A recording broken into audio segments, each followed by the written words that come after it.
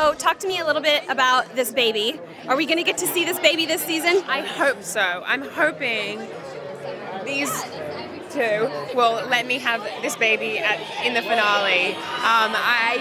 It's been a long time, and I'm excited to see what comes out. How does Hayley feel about Elijah now that she's found her family? I think Hayley's through line has always been, it's not just family in the blood sense, it's people that are loyal to her and care about her, and Elijah definitely presented himself like that, especially when she first met him. She had no one, she has no parents, and Hayley and Elijah really took her in and included her and gave her a home and a family herself. So, I think she's just, it's such a surreal thing for her to feel like she's part of something and that people care about her.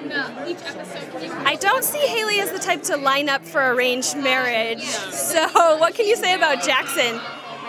I mean, if you're going to be arranged to marry someone, you want to be arranged to marry him. He's so gorgeous. But I don't think anyone likes the idea of having to marry someone that they don't know because their parents told them to.